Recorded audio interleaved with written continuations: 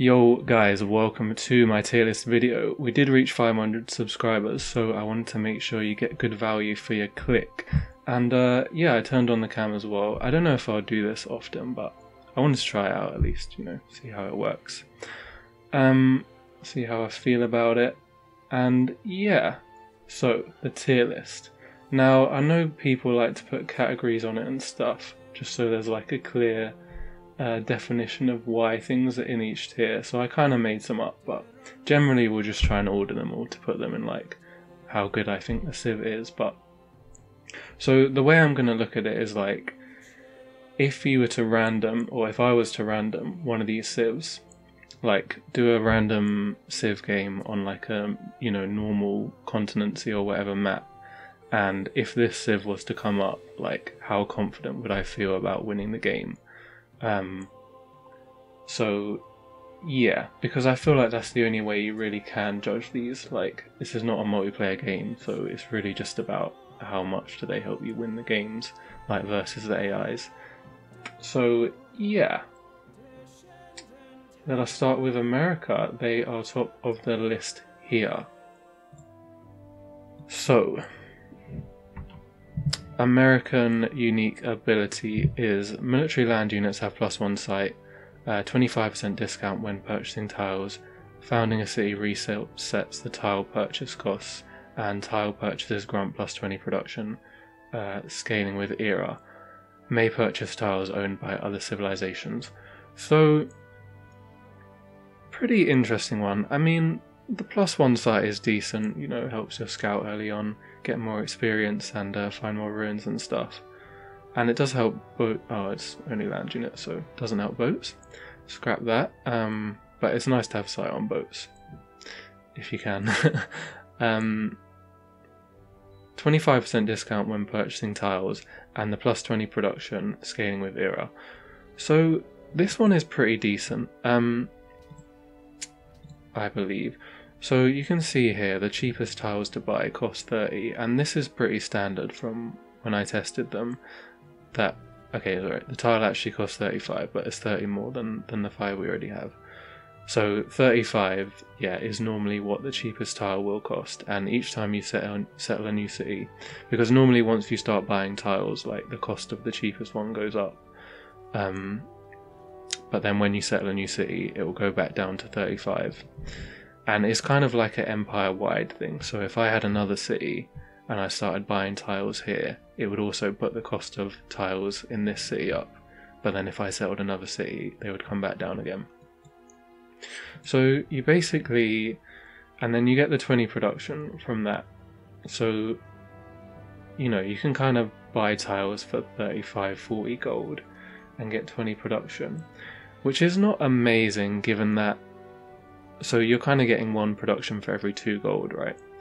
But you can pretty much do that anyway. Like, workers cost 80 production, but cost 150 gold. So you're actually getting slightly more than 1 production for every 2 gold there. And monuments and stuff, you can invest in them for 80 gold, and they cost 65, but you only get 50%. So you'd get, 32 production for 80 gold. So slightly less than 1 production for every 2 gold there. So it's not a lot better than that, but you do get to buy your tiles quickly and like get the better tiles, which can be difficult sometimes. And yeah, it does scale with era, so you'll get more from it later on. And it does allow you to put production into things like wonders. So if you want to go for like a Stonehenge rush, or a Pyramids rush or something, or any of these other wonders, it can you can put gold into them by buying tiles, whereas normally gold isn't very efficient for investing in wonders because you only get a quarter per wonder, so you probably get like 1 production for every 4 gold when you invest in wonders. So it's nice, and it is an early game bonus. Like, it's something you'll generally use early game. So that's obviously makes it better. Yeah, what is the other stuff? So you got the Minuteman.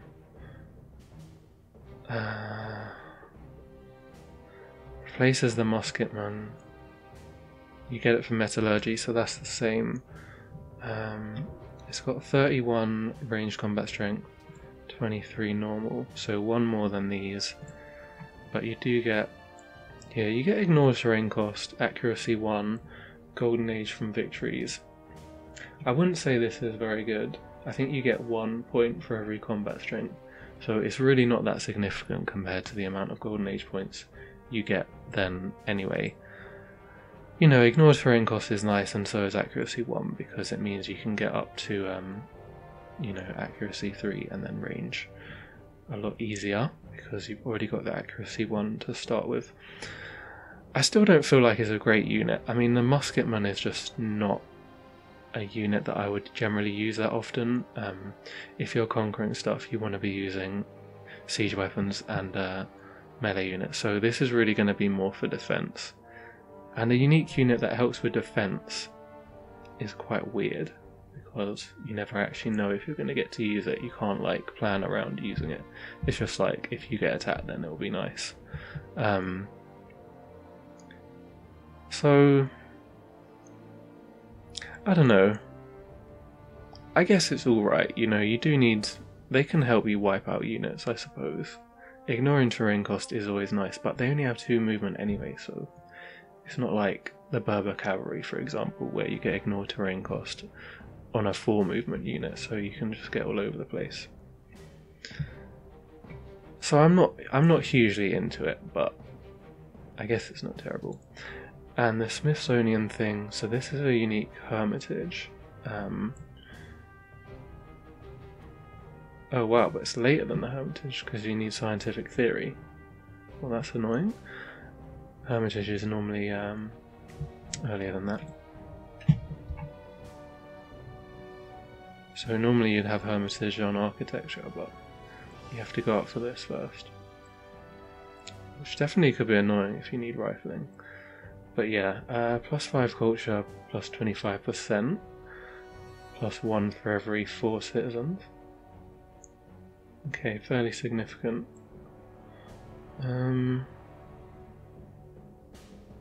50% of culture turned into tourism. Boost culture and science of museums and broadcast towers by 5. Is that 5 science and culture for each, or I actually don't know. I guess we could just fucking build it and find out actually. That's what this is for, isn't it? So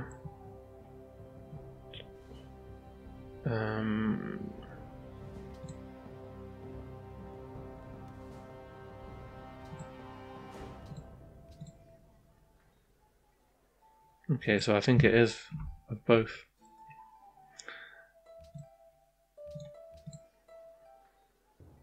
Yeah, so okay. Fair enough.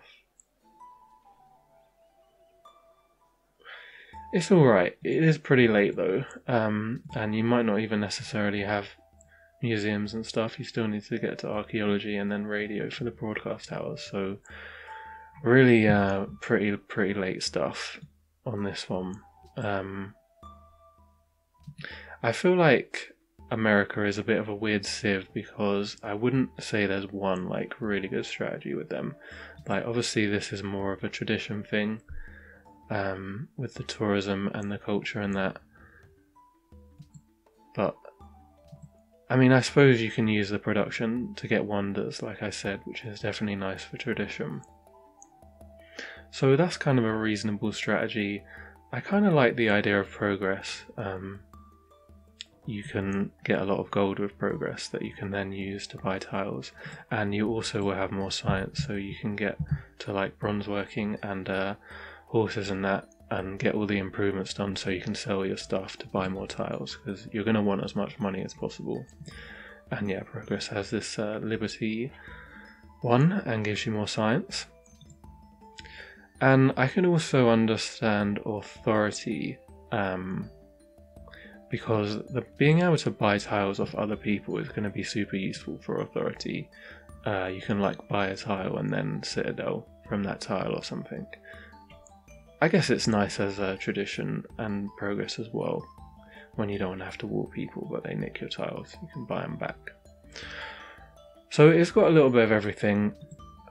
Do you know, I wouldn't mind the idea of going like progress into authority, or like progress tradition maybe, but then you'll probably want artistry if you're going to go with the great people stuff. So it's a bit like all round, and it's got some nice stuff at the start, but I don't think there's anything there that's like, wow, this is really going to win you the game. So okay, I need to do the rest of these a bit quicker, but I am going to go for B. Having stuff at the start is nice. Maybe I'll move it around later. I don't know exactly where everything's going to end up. I feel like there's not going to be an equal amount in each thing, which I guess is fine, but I might just have to see where stuff ends up. But we'll stick it in B for now. I'm happy with that. Okay, Arabia is going to be next. So, Arabia stuff.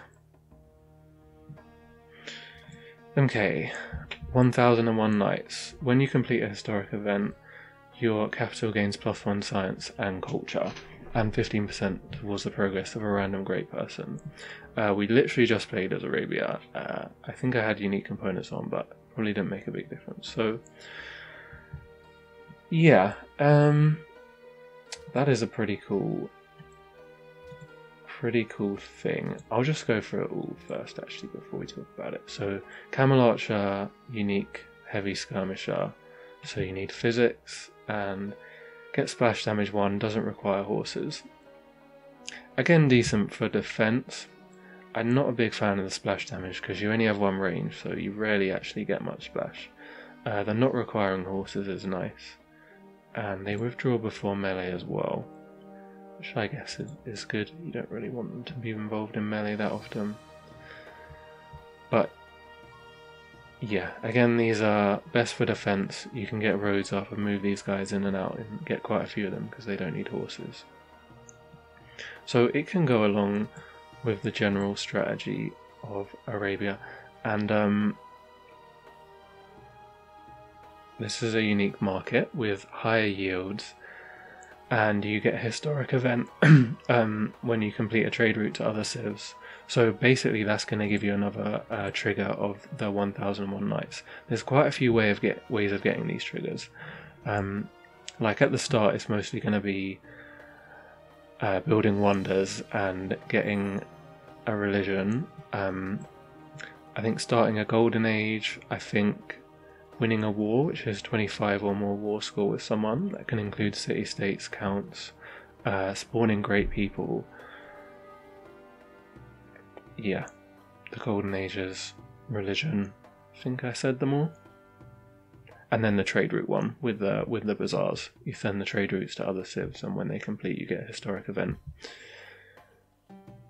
So all in all, definitely a civ tailored towards tradition, and this bonus is pretty meaningful. You generally can build one of these first wonders, so you can basically get up to 1 culture and science straight away, and then you can probably get one of the second ones. I mean, particularly Petra is real nice with the extra trade route if you're on desert, to help you get more historic events from the bazaars. And yeah, like if you don't settle another city, you can almost certainly get one of the tier 2 wonders as well, I would say, unless you get quite unlucky. So that can get you off to a really good start. The bazaars also help you get a religion, which is always very nice, and they're early enough with the +2 faith. You know, you can build like a shrine and then one of these in your cities and kind of secure yourself a religion, which you really want with this. Like tradition builds, you definitely want to have a religion, so helping you get one is nice, as well as some extra yields on that.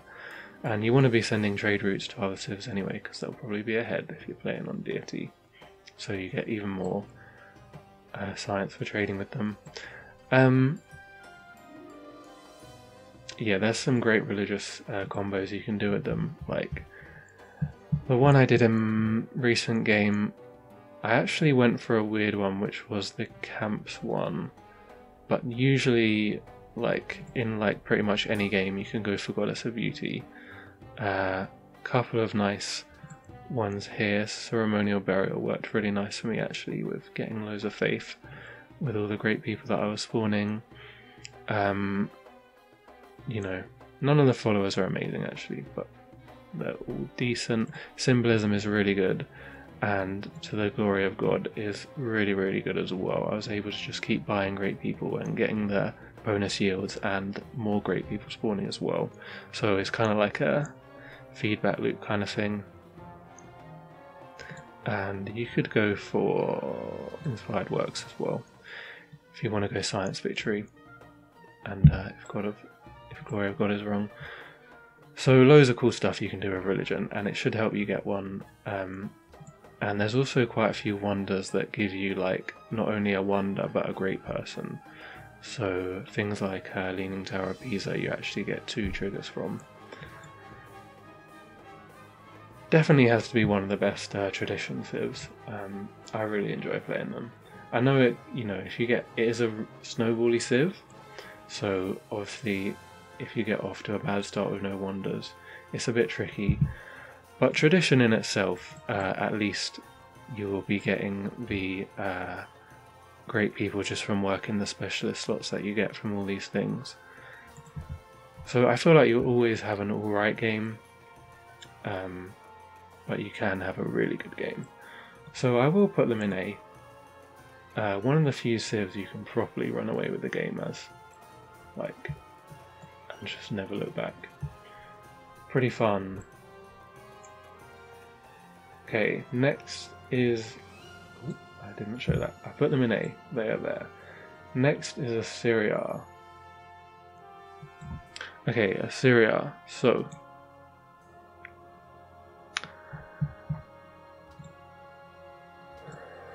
when you conquer a city, gain either a tech, if they know any that you don't know, or a large science boost. All great works produce +3 science.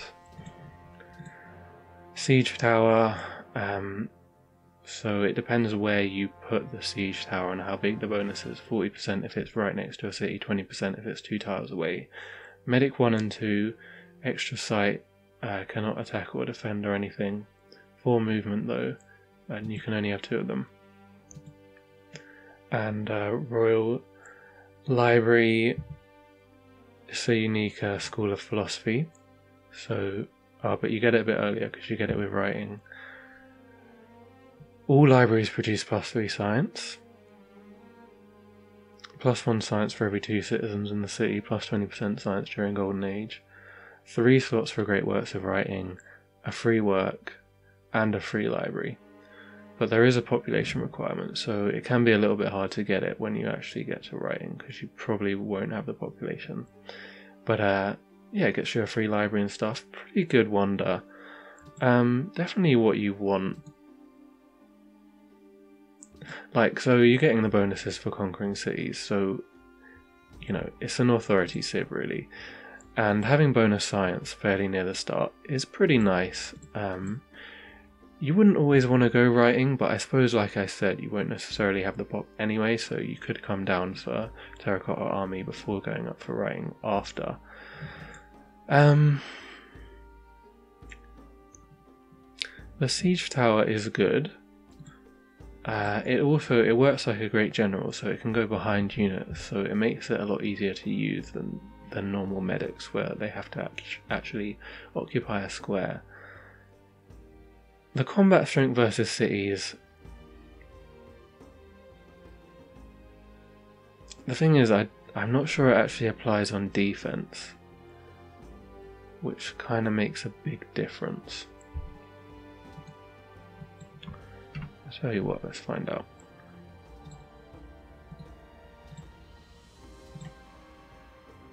Oh, it actually does. Okay. Yeah, it's alright then. It doesn't help you clear out units, which is kind of the main deal when attacking cities. Like, it's unlikely that, you know, actually doing damage to the city is your main concern. Like, normally you just need to wipe out the units and then you can take the city in your own time. But I suppose it's pretty relevant, and the fact that it helps on defense as well is rather nice.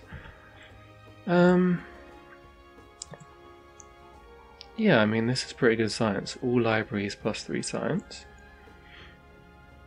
The great works that give you extra experience. You know what, I'm feeling it more now actually. When I was first considering it, I was thinking C. It can be a little bit difficult to actually start conquering cities though still, but at least you do get some help. Yeah. I definitely see it. You know, there's temptations to go for tradition so that you can get great writers, but I don't think that's the way to go. I don't think progress really. I think you just go authority, try and conquer as quickly as you can, or at least start wearing people down. Going tradition is only going to give you 1, maybe 2 more great writers. Whereas conquering people also gives you great works of writing so that you can get to that maximum experience earlier. And yeah, the science is really good because you don't want to be behind on unit techs. And authority doesn't give you much science, usually. Whereas it can be, like, you can sometimes be caught up on culture or not too far behind, but science is often a problem. So I actually quite like it. I'm still going to go for B though. I think conquering cities can sometimes be difficult, and I don't know if it's enough to really make it like easy, and if you can't conquer cities then you're obviously losing a big amount of your bonus. I definitely wouldn't feel confident about, like, super confident about playing them. I would feel like I need like a weak neighbour or something to actually feel like I can have a good game. Otherwise you can easily end up waiting until Renaissance or Industrial before you can actually conquer people, which is sad, and no unique unit that really helps you actually clear out armies is an issue. Okay, Austria next. Austria, I got some feelings about Austria, you know. Plus 50% rewards from city-state quests. Arrange marriages with allied city-states using gold while at peace with a city-state. Marriages halt influence decay. 1 extra Congress delegate and boost great people generation by 15%. So all of those bonuses are for the marriages, and then 50% rewards from city-state quests to help you get alliances. So you need to be allied with people for like 10 turns, and then I think it costs like 500 gold, plus 100 for each one you have, I believe, unless it's been changed. Hussars are unique cuirassiers, so metallurgy we're talking, ignore zone of control, and +1 movement, and 15% combat strength when attacking. A decent one for defense. Is that an extra sight as well? Okay. Lost with upgrade though. This is quite a nice upgrade to actually keep, you know. Again, they're really for defense, but I don't mind it. How much better are they than cuirassiers? Well, 1 defense better. Or 1 melee combat strength better. I don't mind it, I'm not too keen on it though. And the coffee house, plus 33% great person generation in the city, plus 10% of the city's culture is converted into science. Carries over 50% of food after city growth, affects stacks with aqueduct. That's normal grocer stuff. I don't feel like this is that good.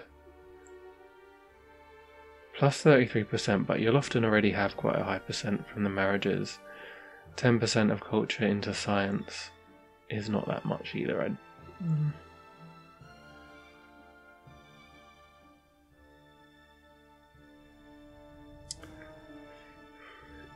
I guess it will be good in the capital, probably, with the tradition capital, but is it actually that good? I wouldn't say so. I feel like this is really, really good though.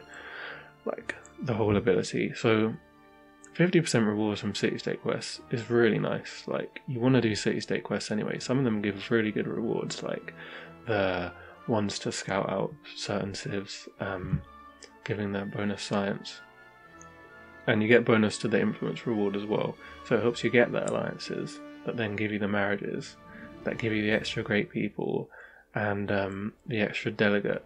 So we've had Austria against us in our games recently, and they've already had like fucking 10 votes by the time Congress is founded.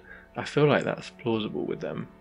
An embassy or two and like 5 or 6 diplo marriages if you get some decent quests. So you can like take over Congress really early. That allows you to get through a couple of really good proposals, such as world religion, plus 50% tourism and 1 delegate for every civ following your religion.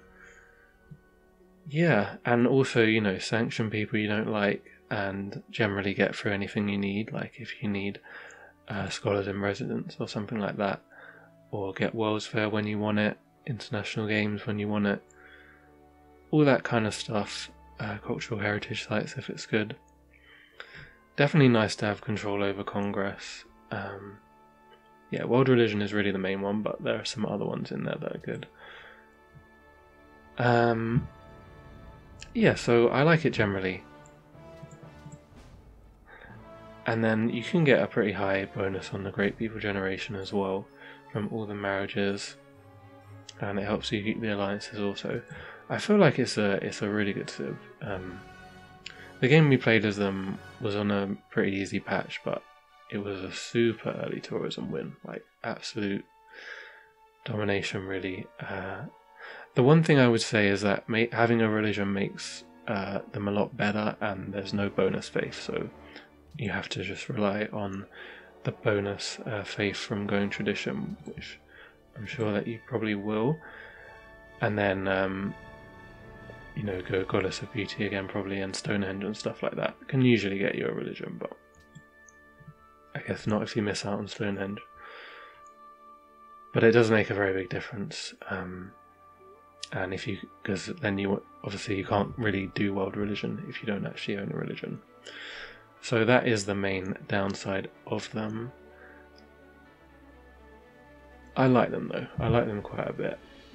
And you can go for either statecraft or artistry. So go Diplo win or tourism win if you can get the world religion. So I'm going to put them in A as well. I feel like they've been giving me a lot of trouble to play against, and we had a great game with them, so I can't put them any lower than that really. But it's not like insta win, because like I said, if you don't get religion, you're a lot weaker. A they go. Babylon is next. So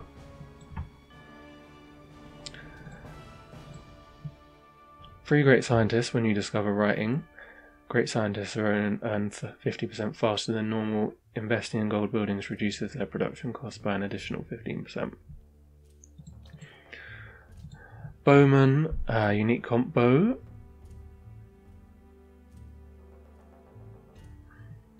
And it's 12 melee strength, 13 ranged, which I think is actually a big upgrade on the combo.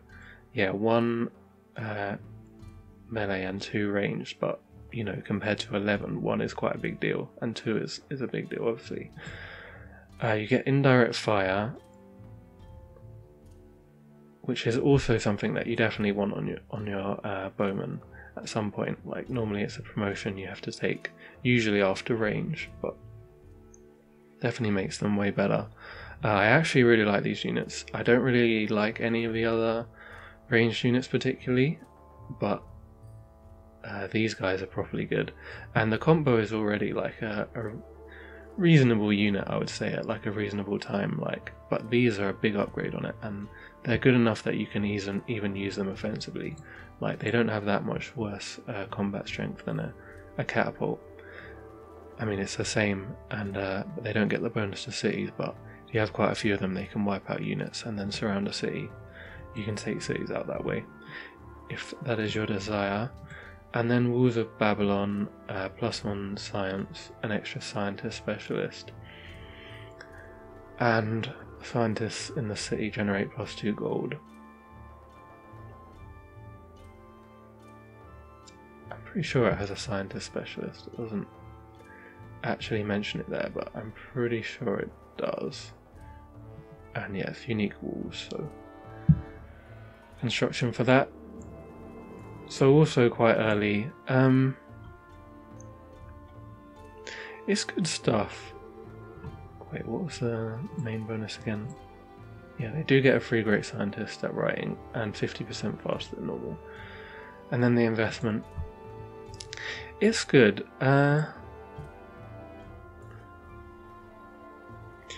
You know, bonus science, obviously really nice. You put the writer down, it gives you like, I think 6 or 8 bonus science straight away if you work it. And you can come down and get the walls and go mathematics for the bowman. So I feel like there's a few different ways you can play it. I definitely think you could make authority work and actually do stuff early if you rush mathematics with them and get a load of bowmen out. They don't need strategic, so you can have as many of them as you want. And they are real good in combat, I think. Tradition makes sense as well with the great person bonuses, you know, just stack up on the great people and get rationalism in the end and go for the science victory. And then progress as well, to be honest, because the gold investment cost reduction works really well with Forbidden Palace and the extra money you get from progress. I guess it kind of works with tradition as well, because you do need to do some investments with tradition because your general production is quite low. But it doesn't really give you any extra money to actually spend. So a little bit of everything. I don't feel like any of them is spectacular. Again, there's no help for getting a religion, so that is a downside with tradition. And I just feel like a science victory is not a good victory right now. The tourism just got changed and made it way easier to get there, so the chances of you getting here without anyone getting influential feels quite low to me. And just in general, I'm never a huge fan of going straight for science victories, because you're just going to be leaving it so late in the game that you're definitely allowing anyone with a good amount of votes to have some chances at getting the Diplo victory, and people with good tourism will have like all of the tourism modifiers, apart from telecommunications, I guess, to try and get a tourism victory as well. So you're making the game very difficult for yourself going for a science victory. So I kind of prefer using science to go for other things. So I might say more consistent to go for like a progress or authority or something. But it obviously is a decent tactic, and it is nice to have science with tradition. I'm going to stick them in B just because I don't see one clear, really good strategy, but there are bonuses to everything. Am I going to try and order these? I'll probably go something like that, I think.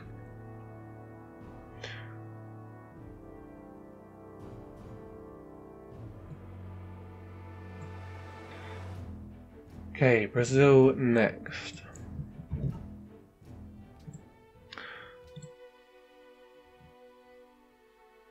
Unique We Love the King Day, Carnival, plus 25% culture and minus 50% from unhappiness needs.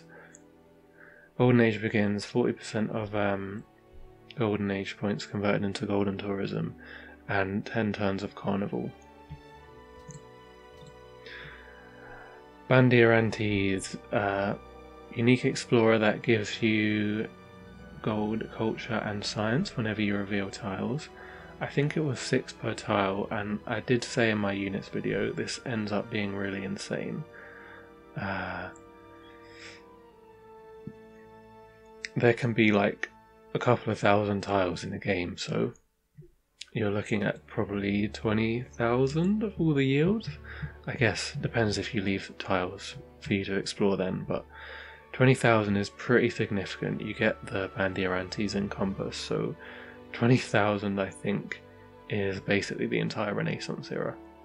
It probably will be a bit more than that because you'll have more cities that will be increasing the cost, but it's really a lot. You could get 2 or 3 of these and get yourself way through industrial. I think they're quite insane, man. They get survivalism as well, which can be useful for killing bugs, but probably you'd rather just explore. I feel like they are super good. Brazilwood Camp can only be built on jungle or forest, must be adjacent to a luxury resource. So it's a little bit difficult to actually find the placement for these. You know, you're kind of relying on the luck of the draw, because if your forests are not next to the luxes, then there's nothing you can do. And you can't build them next to each other either, so it can be difficult to get quite a few of them. They only give +1 to the gold, but they have a monopoly that gives +2 culture, and you're basically guaranteed the monopoly. So that's what makes it actually good. Can't remember if they scale and stuff.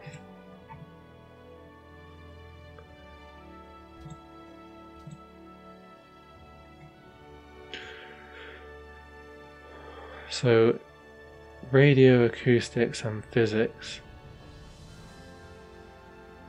and then the other stuff is just production, is bonuses from it being a forest. So acoustics is the first time you get more culture, and that's quite late, so I don't honestly think they're that great. Like, yeah, I mean, you might get like +10 culture from it after a little bit at the start, which definitely is good, but you're having to not work something else instead. And you know, 2 food, 1 production, 2 gold, 2 culture tile isn't like spectacular. You're going to be hurting for production a bit.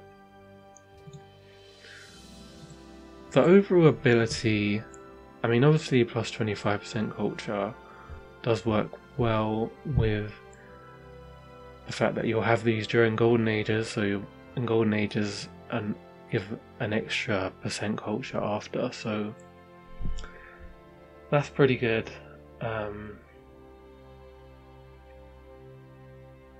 And yeah, just the better, you know, the better culture in general, because you can often have We Love the King days going.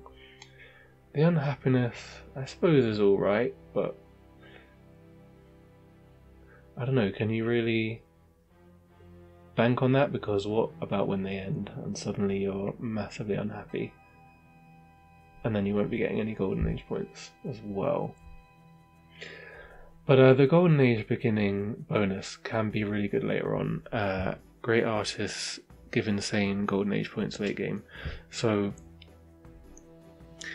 basically, if you have like a lot of Golden Age points stored up to the point where it's way more than it needs, then each time you start a new Golden Age, you actually, so like say you have 40k and then it takes 10k, you go down to 30k, but I think you still get the gold and tourism from the 40k that you had built up. So you can often have that kind of situation later on where it gives you a lot of culture and gold. So it definitely makes sense with the tourism victory, like the late game tourism and the early game culture to help you get the policies that you need for a tourism victory. It's a clear way to go, and the bandeirantes give you a lot of science to help you get to industrial, which you need. The early game I feel like isn't great, just because only having a bit of extra culture is not quite enough to help you with actually defending and stuff.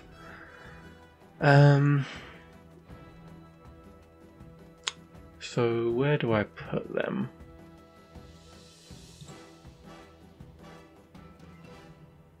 To be honest, I have not tried them since I've realised how good the bandeirantes are, and that could make a big difference. I never had amazing games where I felt particularly good with them before, and I feel like you might have to sacrifice the early game a bit just to try and survive until late game. No help with religion. You probably don't need one. you probably could have a decent game without a religion. I might have to stick them in A as well, you know. I think B was what I was thinking.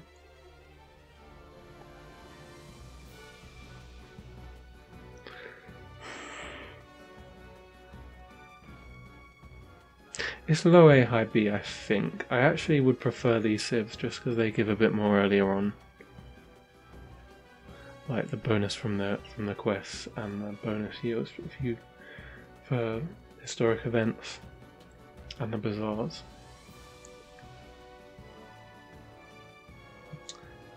I might have to stick them in B, just because if you have a rough early game, you ain't getting any help, and you could die, which is how most games are lost, isn't it?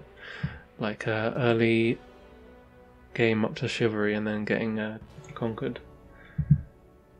No fun whatsoever.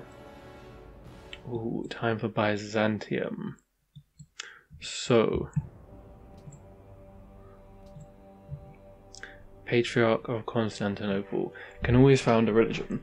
Receives one additional belief when founding, may select beliefs present in other religions. 15% reduction in faith costs, may purchase unlocked great people starting in classical era. Cataphracts unit, unique knight, 4 combat strength extra.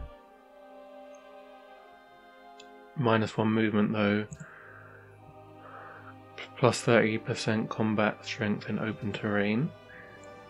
Cover promotion, 25% defense from ranged attacks.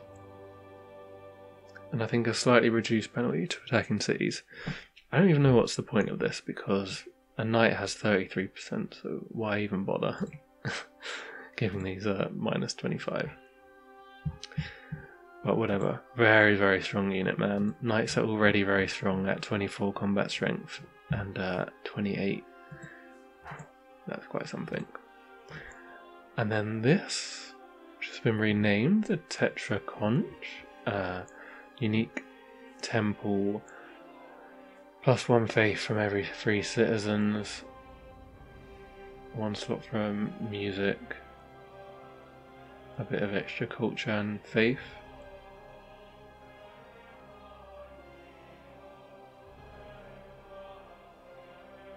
Doubles pressure from trade routes. Okay, not spectacular. Like I said, these guys are super, super strong, and some nice promotions to keep with you when you upgrade them. And man, I really, really like this belief. Having a religion makes a massive difference. But not only that, you get to choose any belief you want.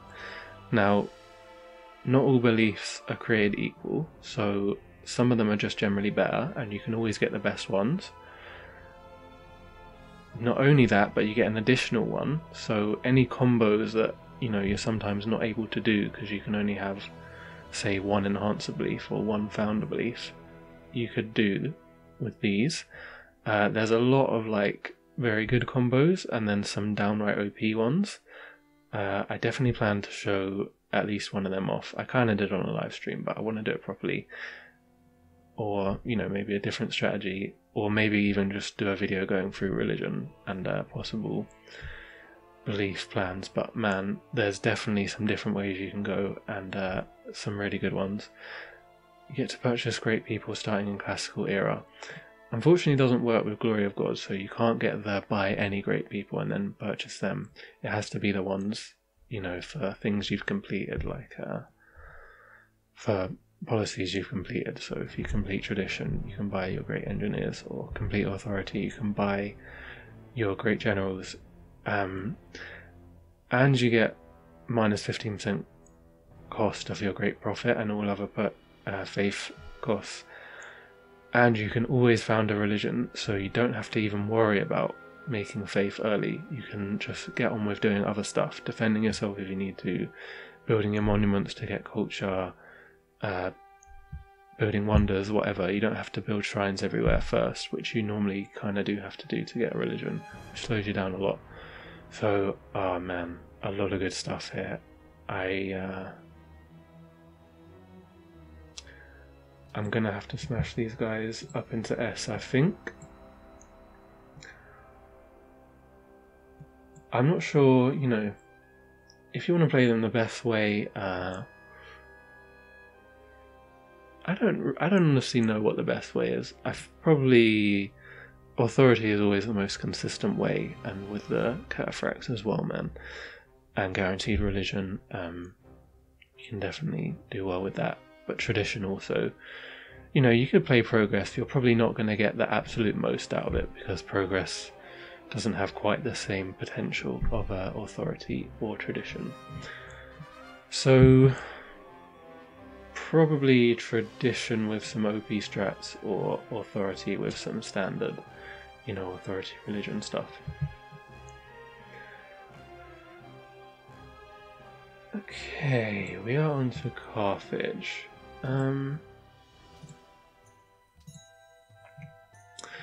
Phoenician heritage, plus 125 gold when founding cities, scaling with era, free lighthouse, some trade route stuff. I guess you get more money from trade routes. I mean, I don't know the full logic of that. Quinquereme, unique trireme, but it's earlier. You get it at fishing, instead of sailing, which you would normally need.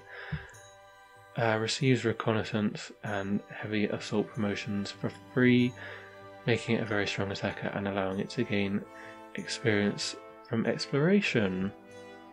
Promotions are lost on upgrade. So, well, this one isn't though, but yeah. So XP from revealing tiles, like a scout.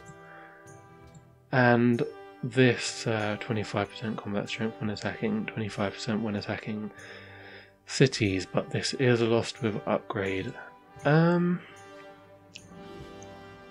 For movement, I think triremes have that anyway, but yeah, you don't have to go up to sailing. You can go fishing instead, and you don't need to go up and get lighthouses. It's a bit weird because you probably want great lighthouse so you can get the extra movement, but yeah, you don't necessarily need to go for sailing. Definitely good, you know, 125 gold straight away. You are a couple of turns away from having a worker straight away, or you can buy your monument, or you can save up and get to fishing and then buy quinqueremes. So yes, a very good unit this definitely is. It's earlier, you'll have the money to buy some. High combat strength, and you know, you can get around with them, so really good for tributing, and you can honestly kill pretty much any neighbour who has a coastal city. They will not be ready by the time you have a couple of these, so if anyone's pissing you off early, you know, even right up until castles, these guys can take out cities. They're not quite what they were. I think they used to get Vanguard, which was nuts because you got to keep that as well, and it was plus 100%. So they're not quite as good, but still really good. Getting early tributes is like the best way to have a really, really good start. And yeah, with the bonus gold, the lighthouses, man. Oh yeah, we haven't even talked about this. Free copy. So this is a unique East India Company, but I think it's available earlier. Currency instead of guilds, and you only need a market instead of a customs house. More money from trade routes, more of the resource diversity stuff.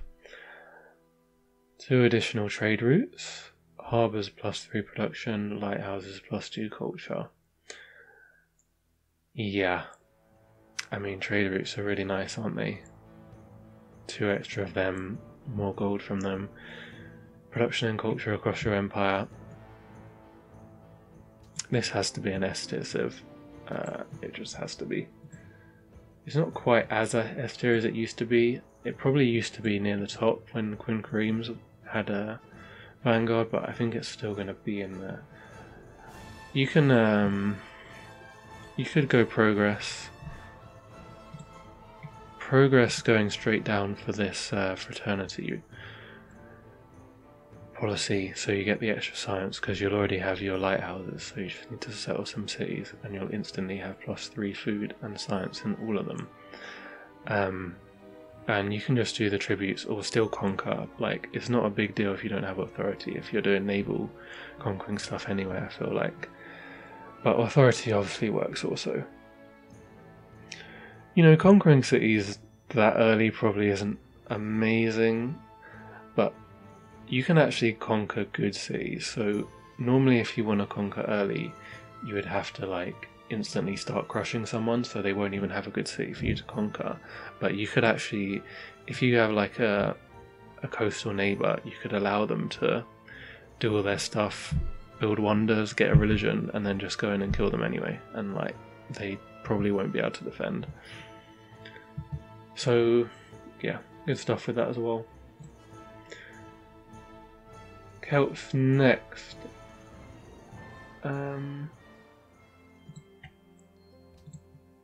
I played Celts fairly recently as well. Unique set of pantheons. You neither generate nor receive foreign pressure, but you get +3 faith in all owned cities following your religion. And that includes pantheons, so it helps you get the religion as well. Pictish warriors, these give 200% of your opponent's combat strength as faith. They're available at mining instead of bronze working. I think they're 1 combat strength more than a spearman. They get some additional bonuses, no movement cost to pillage, and bonuses including double movement in tundra, hill and snows.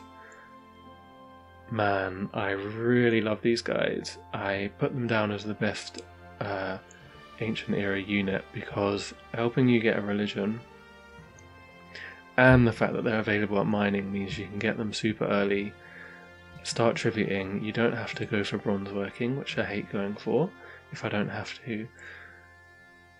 You can just get the Pictishes, go up for terracotta army, have a great authority start. But even you could just use the Pictishes to get you some tributes to help you out with a tradition start or something. There's a lot of really nice pantheon beliefs that are available. I think military is the best strat, but it's good at like there's some good enough ones that can help you with tradition. I think it might be this one then. Yeah. And then you get the Solid Hall, which is a unique circus. It still has the bonus culture instead of the bonus tourism that circuses now give. Probably an oversight, but that's a nice little bonus there. Some extra yields, and they basically synergize with all the pantheons. Like, all the pantheons give some extra yield to these guys. I did the border growth one, but there's a number of other good pantheons that could work. And like I said, the Pictish warriors are nuts as well. S tier also for these guys. I guess I'll put the religious one slightly above Carthage, just because not having a religion can make your late game a little bit worse, but you can probably conquer one, so maybe that's not perfect logic right there. But you won't get the exact religion you want. China is the next civ. So, Mandate of Heaven, creating great works or gaining cities, Wheel of the Empress Day, so just a replacement Wheel of the King Day. 1 gold and food in all cities, and the bonuses decline 50% every era. So it works like you do 5 of the bonuses, you get up to 5 gold, food, and then when you go into classical it will go down to 2 because it will go down and get rounded down. But then you can stack some more on in classical, and then plus 10% food in Wheel of the Empress Day. Truco news. Splash damage, replacement crossbowman, siege volleys, so 25% when adjacent to or in a city, and a bit of splash damage. I don't know if this has all been fixed, it wasn't working properly, but I guess it's good for defending cities really, because then you actually get to be in the city. You don't really want to be adjacent to a city attacking it with a crossbowman or Chukanu. I don't like these guys. Crossbowmen are not a unit that is that great anyway. They're quite below the curve in terms of what they'll be actually trying to kill. This isn't a significant bonus. and they don't help you offensively, so it's just defense, which isn't always that useful. Papermaker, plus 10% gold in the city during We Love the Empress Day, plus 1 gold for every 4 citizens in the city. -1 unhappiness from illiteracy. Yeah, this is normal library stuff, and plus 1 culture. These aren't great either, man. Like, libraries already have plus 2 science, so it's literally plus 1 culture and then some extra gold, which is alright.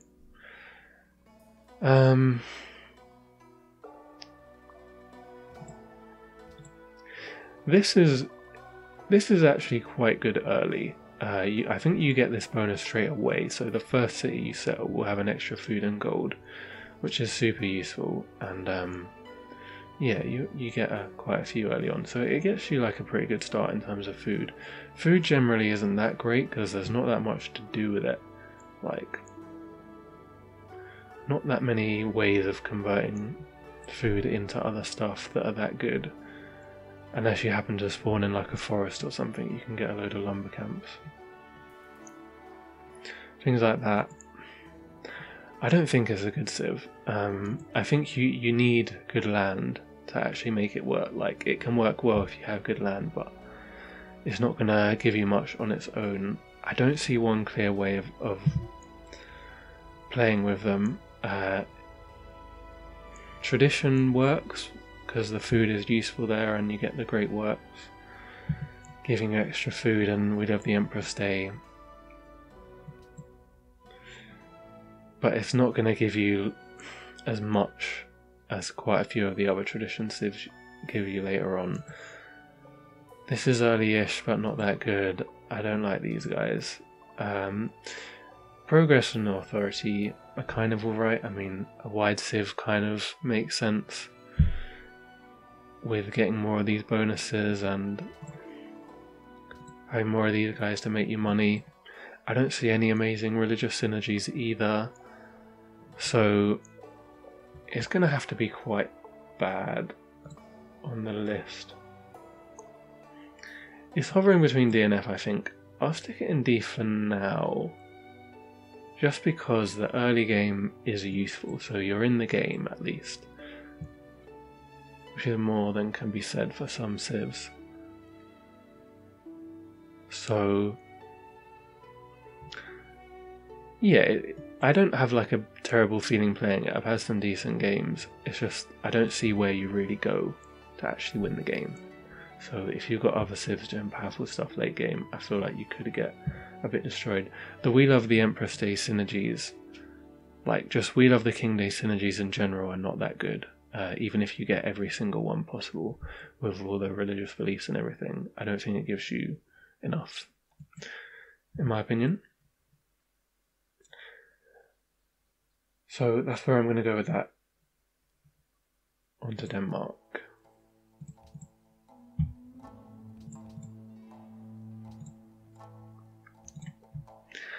Harold Bluetooth, Viking Fury, embarks units gain +1 movement and pay just 1 movement to disembark. Melee land units gain the Viking promotion, and melee naval units gain the longboat promotion. So +25% combat strength on pillaged tiles and no movement cost to pillage, +5 HP when healing in neutral territory.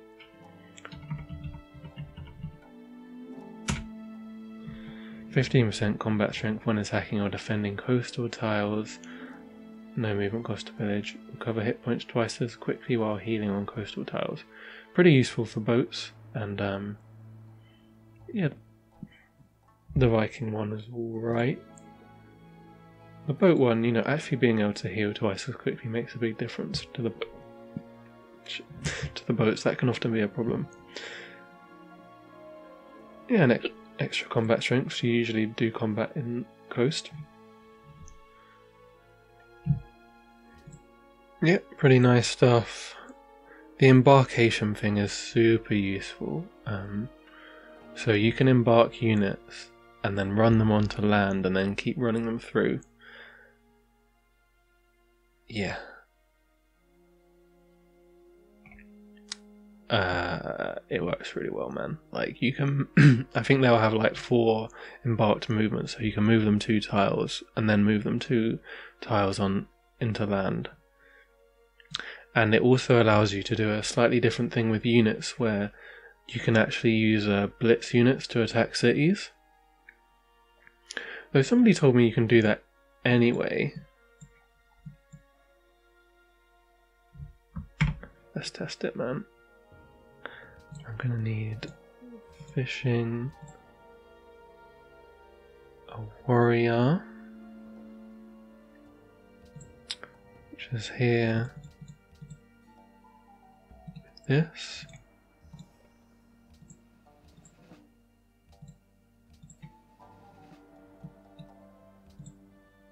Yeah, so normally with a unit, even if you have blitz, you won't be able to double attack a city from the sea, whereas with the Viking units you actually can, which can be pretty good. Like, you can get some pesky cities where there's only 1 coastal tile and it makes it difficult to get in, but not only you get 2 attacks, but you get to then move back, because you got the move after attacking, so you could use multiple melee units to do more damage to a city that is being pesky. Other Viking stuff. The Berserker is a unique longswordsman, which is available earlier. It's available at metal casting instead of steel. I think it has a less combat strength though. 2 less combat strength, 3 movement though. You get the amphibious promotion that helps with the old attacking from sea strat that I was talking about, because they won't get a penalty. Charge. Yeah, so you just charge about with them, and with the movement stuff that you get from the embarkation and the extra movement here, they can terrorize stuff. You know, it works well with the full kit. I'm not that high on them as a unit on their own, just because they're lower combat strength than a longswordman anyway. Ooh, do they not use... No, they do use iron.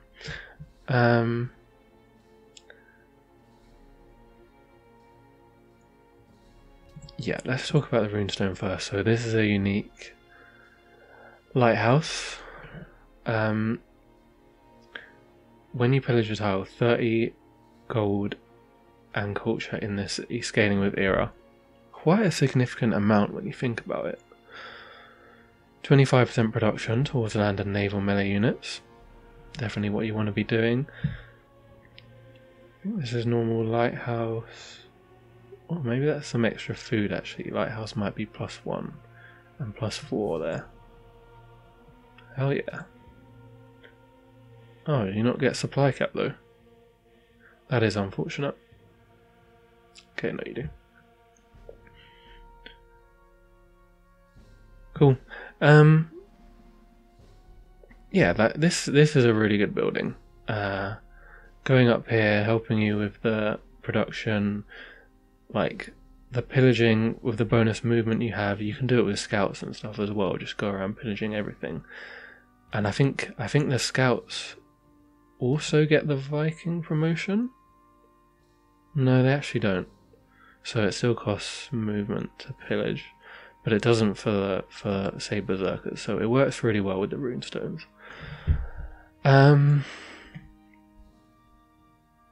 Yeah, and there's some different things you can do with them, and the additional combat strength on naval melee units. I mentioned again in the units video that naval melee units are really good. So having bonuses for them, definitely what you want. Definitely a good all-round civ for authority stuff. The only thing I would say is that the early game is a little bit... I wouldn't say there's a clear path again, because you want to go sailing to get the runestones, but you also, you know, want to get terracotta army and come down from metal casting, ankle what, and writing and stuff. It's a bit... there's not a great tech path early on. You're gonna have to sacrifice something. And one other thing is that okay, you get the berserkers earlier, so you would build them earlier, I think, and go pillage, but you won't then have the armories to actually give them the bonus experience that you normally would, which I guess is more just a greed thing. Should stop worrying about stuff like that. Like, you'll get the nice golden culture early, and like you can just go around, pillage everything, and then come back later and do it again. And you do get really a lot of yields, so it's a good civ. I would just say because of the start that I don't feel like it's quite S tier. I think I'll stick it in A, somewhere around there. I'll probably come back to the order again later on. No help with religion also. It's kind of going to be a theme of this list, to be honest. Any civ that helps you with religion is going to be right up there, and any civ that doesn't is going to be lower down, because it makes a big difference if you don't get one. Less of a difference for authority civs though, because you can conquer one anyway.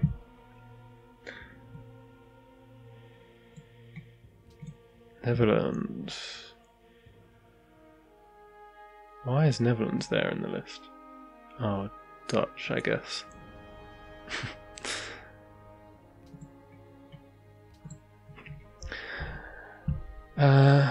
So +3 culture and gold for each different luxury you import or export to or from other civilizations. And city-states, scaling with era, can import duplicates, and they can count towards monopolies. Real nice ability, to be honest. Very easy to get. Just have to do some deals. Sell what you have, buy what you can buy. Usually it's worth just buying everything, even if, you know, it might cost you 5 or 6 gold, but that's kind of worth it for 3 culture, because culture is worth more than gold. And once you get medieval era, you're getting 6 of each, so definitely worth it from then on. Only slight annoying thing is that sometimes people will trade with each other. The AIs will do their little deals behind closed doors and you can't get involved. So that's the only thing that kind of makes it worse. That seems to change patch to patch, so I can't really judge them based on that, because sometimes you can get the deals and sometimes you can't. Like, sometimes you have one turn to do it. Sea beggars though, oh man, I think this was my very, very best unit that I said. Unreal unit, man. Corvette, right? So Corvettes come out at navigation. Sea beggars come at astronomy. It's so much earlier. It's 3 techs earlier. Like, way, way earlier. They have insane combat strength, 42, 5 movement. I think Corvettes are what, 40, and I guess 5 as well, but yeah. Extra combat strength, 3 good promotions, well, 2 amazing ones to be honest. Defeated enemy naval units join your side, pretty amazing. You get to kill units, and then they have really good bait actually, because they draw the enemy in to come and kill them, because you get them low HP, and then you get to kill more units. Unfortunately, they don't keep their promotions and stuff they had, so you get kind of useless units that normally you end up deleting, but it does help you win the wars. The sea wars. May heal outside friendly territory and +5 HP healed per turn. Healing is difficult on boats. That is a nice promotion to have. It's one you can get normally, but it's not something you normally want to go for, because there's so many other promotions. And Vanguard. Plus 125% attacking cities. Damage from cities reduced by 50%. This is really good, but the absolute best thing about this is that normally you will want to go Vanguard so you can kill cities, so you have to go through Dreadnought, which is not that good compared to having a Blitz Vanguard boat. Oh my god, cities get absolutely wrecked, man. These guys are crazy. All 3 of these promotions you get to keep when you upgrade as well into Ironclads, which are another really good unit. They don't need any resources to build, you can spam out all of them. You know, only obviously thing is they're not coastal, but you can destroy every coastal person with some of these.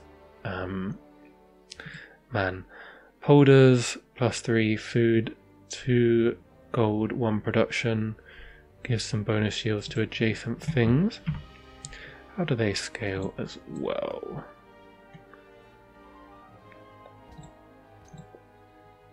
You know, it doesn't even matter, to be honest.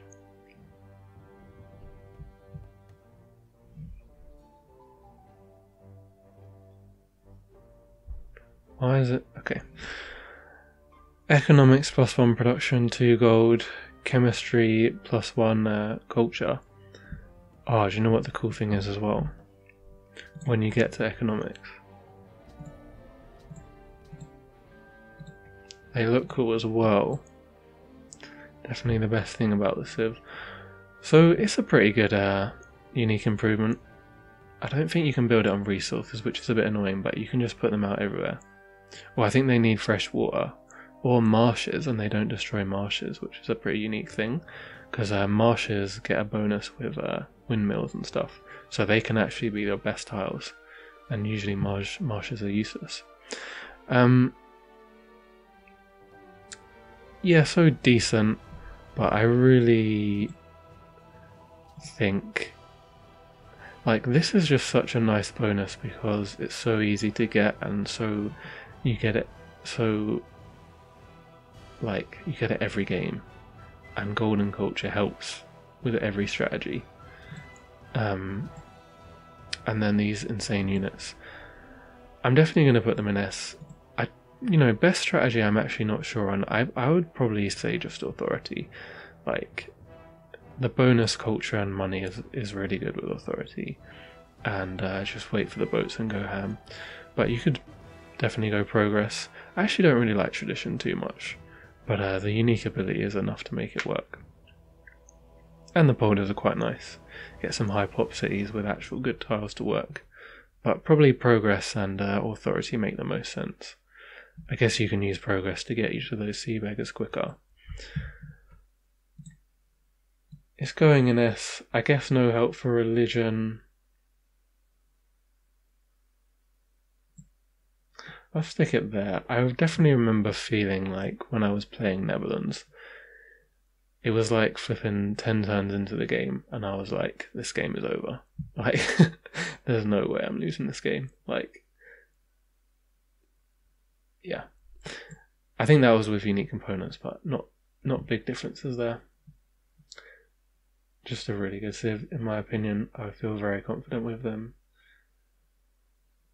Egypt comes next. Definitely some good stuff with Egypt. Monument builders, plus 20% production towards wonders, plus 40% in golden ages, artifacts, plus 5 science and culture, landmarks, plus 5 gold, and tourism. Burial tomb basically gives you a free artifact. It's a unique caravanserai. Normal caravanserai stuff. Yeah, basically just the free artifact. So basically plus 5 science and culture from these guys. Maybe you could say a little bit more because it might help you fill up a theming bonus in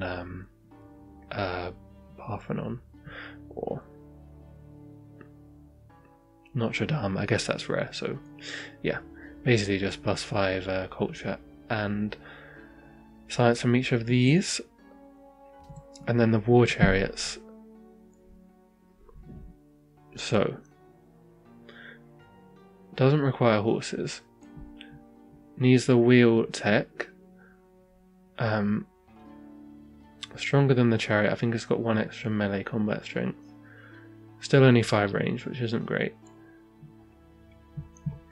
But it has this gift of the Pharaoh promotion. Receive production in the city of origin when you defeat an enemy unit. So I think it was basically 150%. So 1.5 times the combat strength of the unit that you kill. You can have a really nice start with these guys, man. Like, you can go straight into wheel, start buying the war chariots. They can help you build wonders, they can help you build your settlers. They're not great for tributing because they don't have that high combat strength, but they give you a really nice start. And then currency is not a bad thing to go for. Like, it kind of leads to theology and some other stuff that you will generally want, and call what is a decent wonder.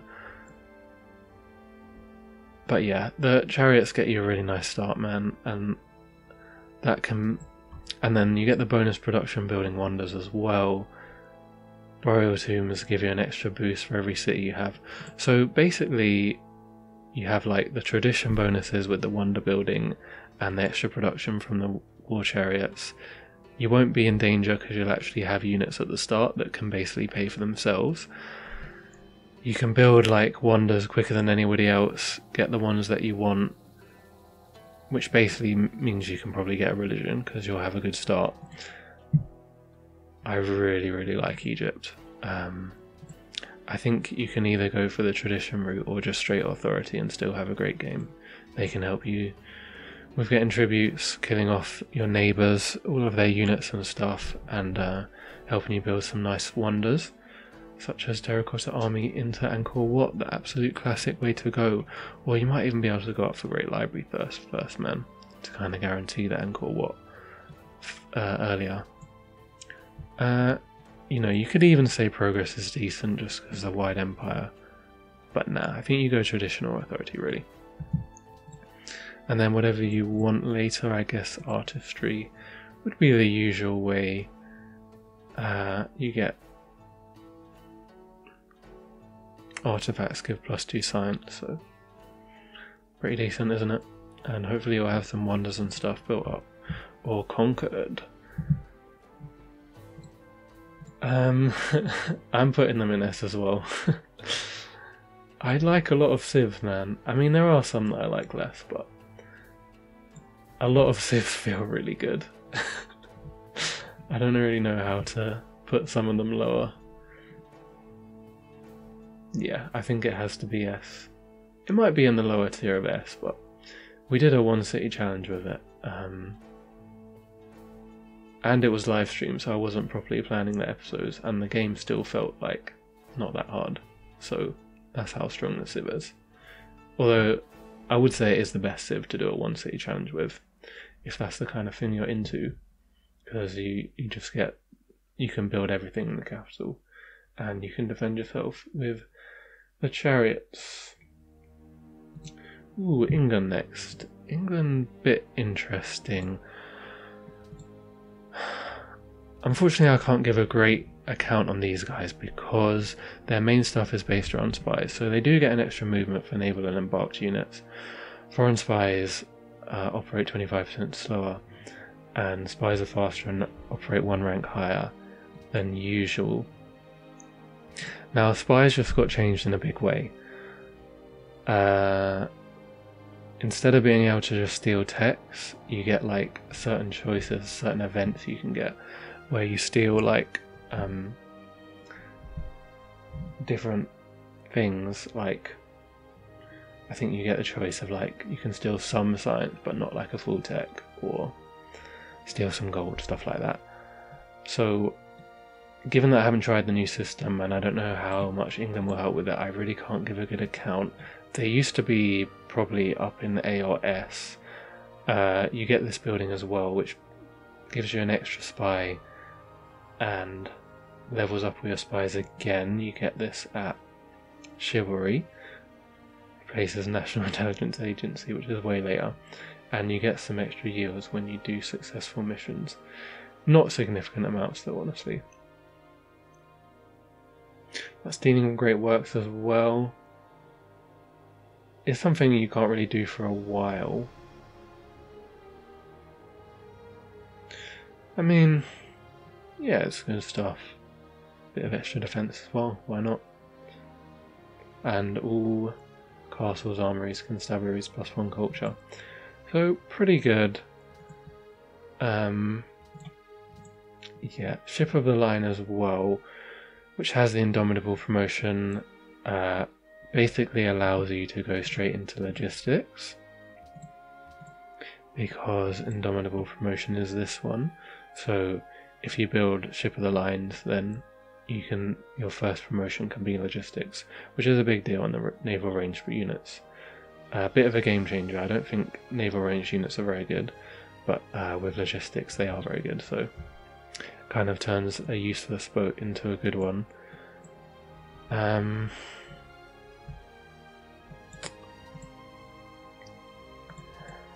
Yeah, like I said, this used to be amazing because you could get tech steals and you'd always be behind on deity, so you could get just loads of tech steals right from the start to help you stay up in tech.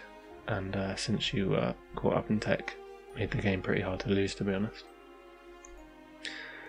Extra movement actually is pretty good with the ranged boats as well. When you have logistics ranged boats, having an extra movement is very useful. I can't really comment because I don't know how good the new spies are. Assuming that the new spies are relatively balanced, they're probably going to be around B to C. Like, you get, if they're like balanced similarly to like trade routes, it's like having an extra trade route or something, and better trade routes, they might even be down at C then. I would assume they'll be somewhere between B and C. Maybe I'll stick them in C just because there's no one else there. Want it to be a bit more symmetrical.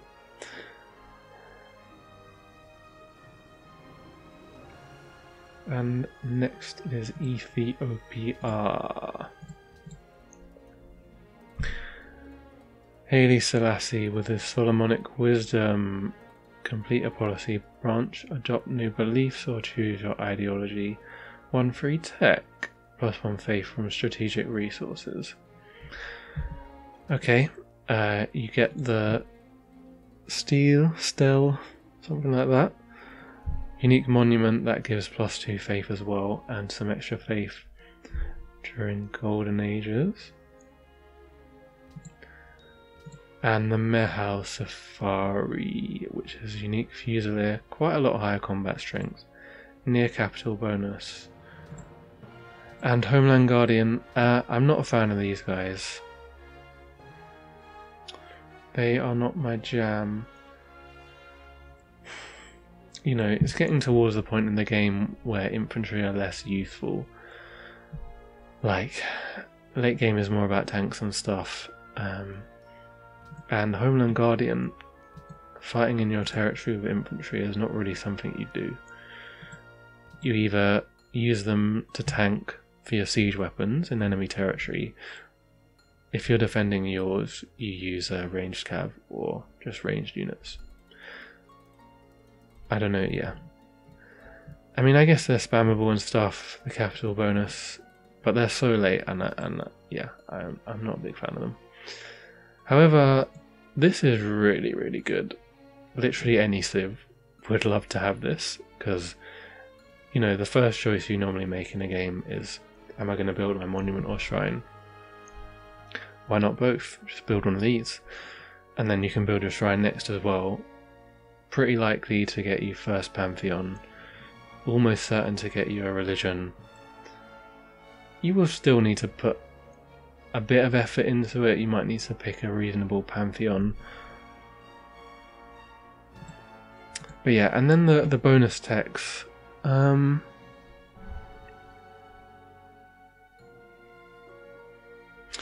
So how many of them are you going to get?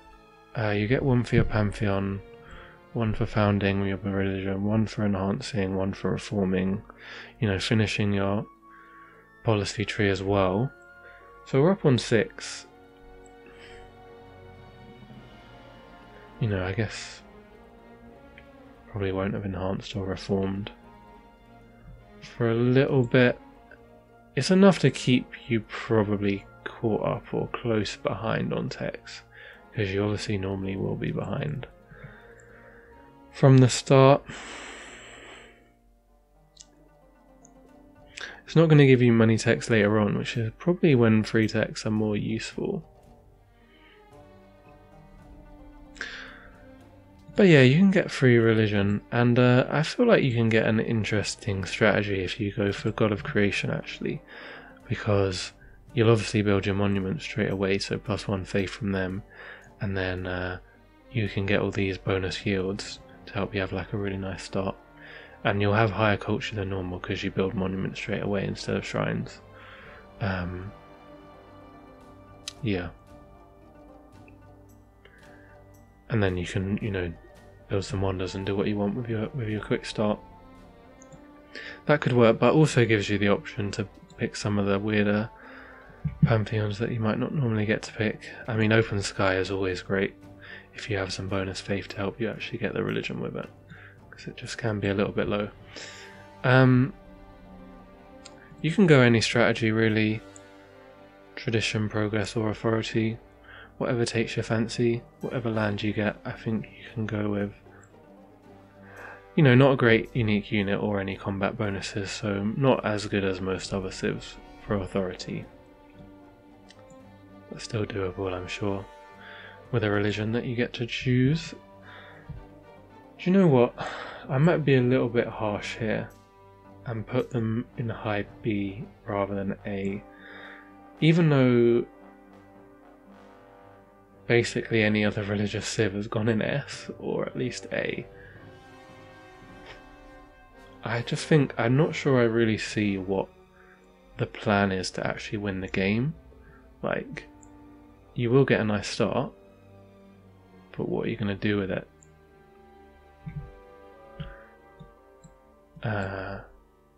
I don't see any particularly amazing strategy, so you'll have to figure something out in the game based on what you have.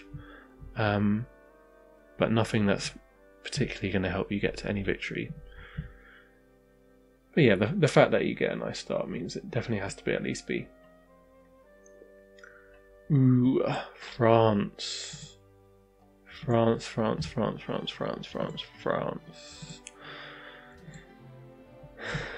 Napoleon with his esprit de corps. I did a GCSE French, but barely. Plus 10% combat strength from each subsequent attack against a single unit during a turn. When you conquer a city, gain great writer, artist, musician points in the capital and a temporary boost to production and culture in all cities.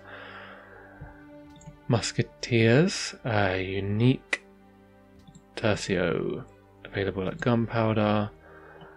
Quite a lot stronger actually, 30 is a significant difference. And lightning warfare, +1 movement, plus 15% combat strength when attacking, and ignores zone of control, which is quite nice with the whole attacking the same unit, I suppose, helps you get in and out. Do you actually get it twice? I don't know, I assume not. Okay, but a big combat strength increase because 25 is the usual. And a decent promotion, so not a bad unit. Chateaus, +2 culture, gold and food. And how do they scale? That is the question we want to know the answer to here. Might actually make a big difference. Money man. I don't know if it's going to be weird because there's not in a border.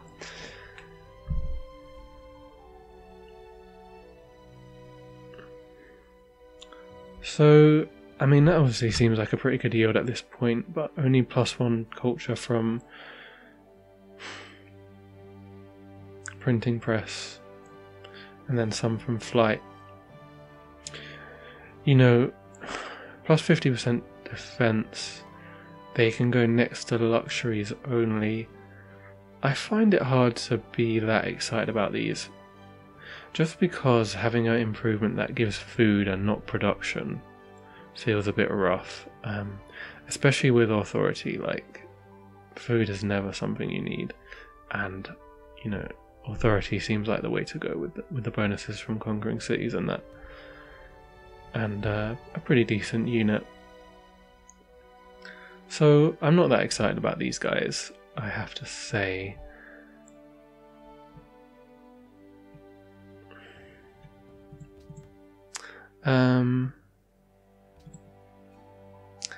Yeah, musketeers are better than I thought because of that 30 combat strength. This, I'm not too keen on this either.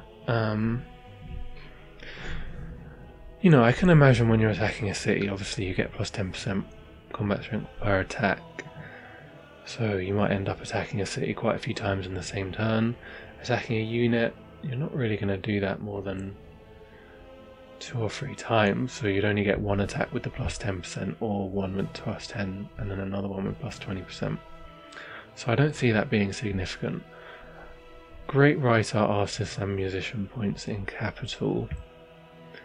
So I'm pretty sure this works the same way as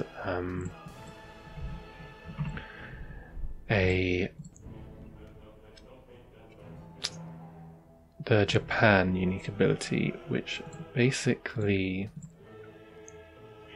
it will half fill up the bar no matter how much the writer costs.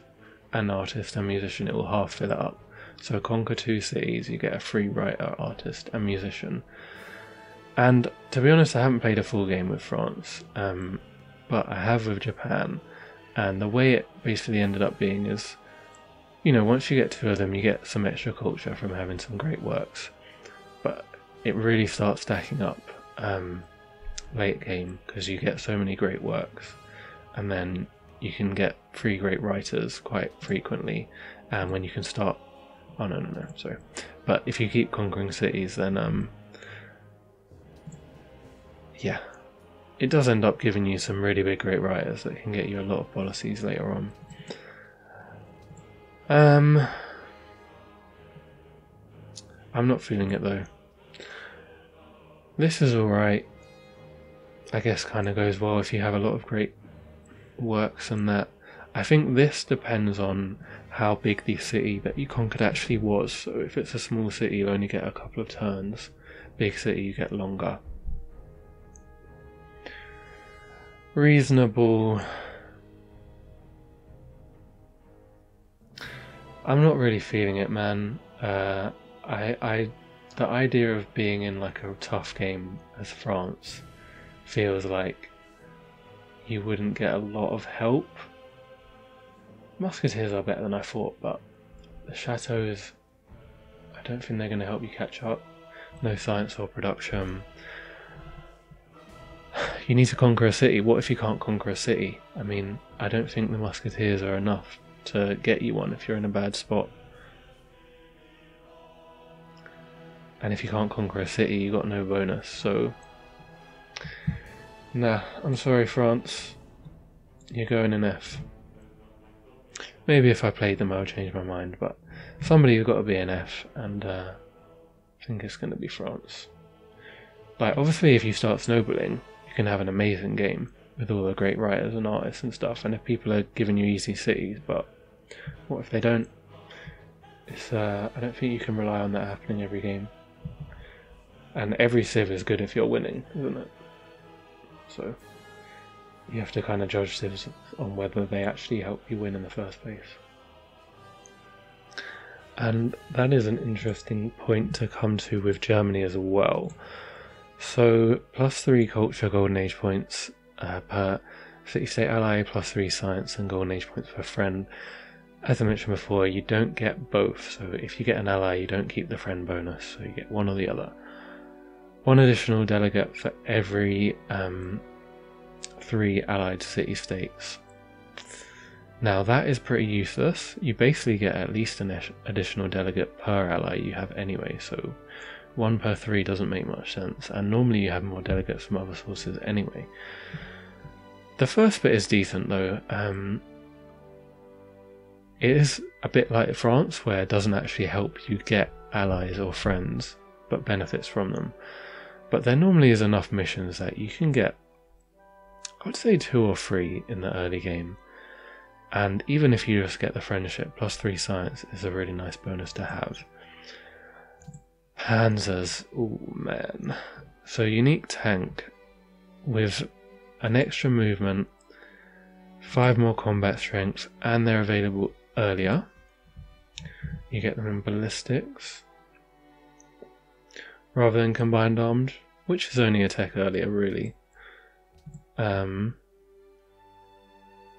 but at least makes up for the fact that they're so late anyway, slightly. Hansa's 10% of city's gold is added to science. Not significant really. 5% production for each trade route your civilization has with a city-state. And this is a unique customs house with some bonus deals as well. It's okay. So main synergy really is with the statecraft, and you can do late game wars incredibly well with panzers. Tanks already are insane. Panzers are next level insane. Just get some of these guys with blitz and you'll be killing cities in no time. They have armor plating 2 as well. I think tanks normally only have armor plating 1.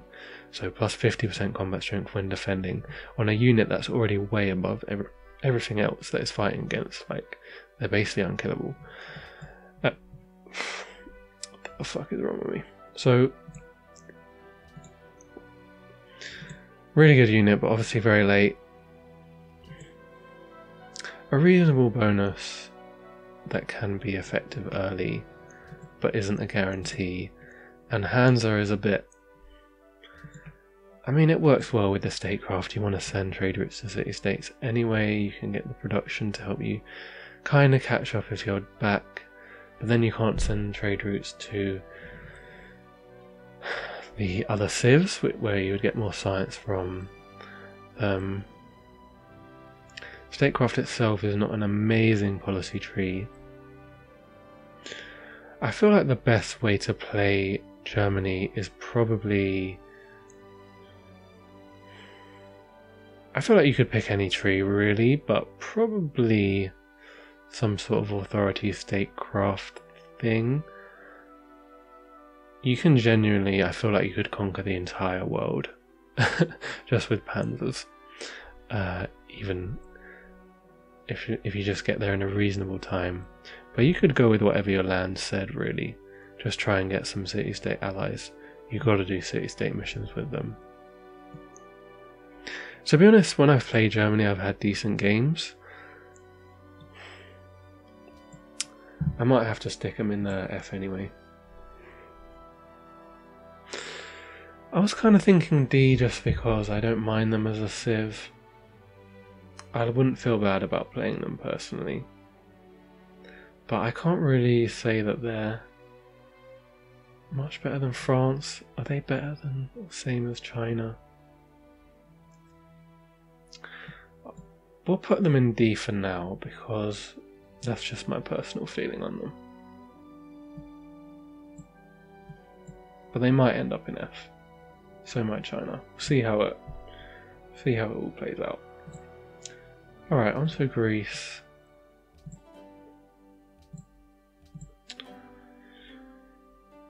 City-state influence degree is at half and recovers at twice the normal rate. Each city-state alliance boosts the combat strength of owned and allied units by 5% up to 25% total.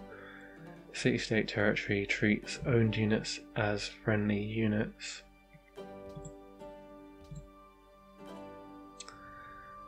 Hoplite, unique spearman, 2 extra combat strength, so quite a lot.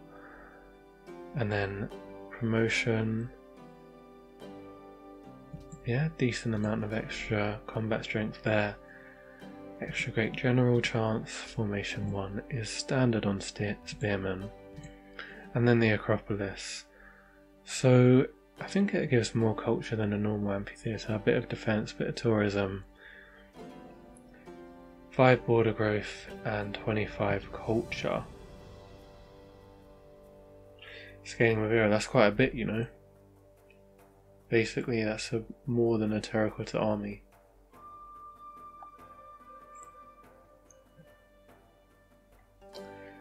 More than a terracotta army. I have to say these bonuses are not amazing. I mean, it's an authority civ really, with an early unit and bonuses for killing units. I don't know if the bonuses are good enough to warrant statecraft. I feel like you might as well just go fealty or whatever next policy tree you want really, but I don't think you need to go statecraft. I don't think the city-state bonuses are significant. You know, the hoplites are good. Never a massive fan of going bronze working, and you kind of have to use them at the time, otherwise you're going to end up upgrading them into pikemen, which are useless. So you have to wait for tercios. I don't like conquering cities that early. And the tech path is weird because you have to go up for drama and poetry to get Acropolis. So I'm not mad on them, I have to say.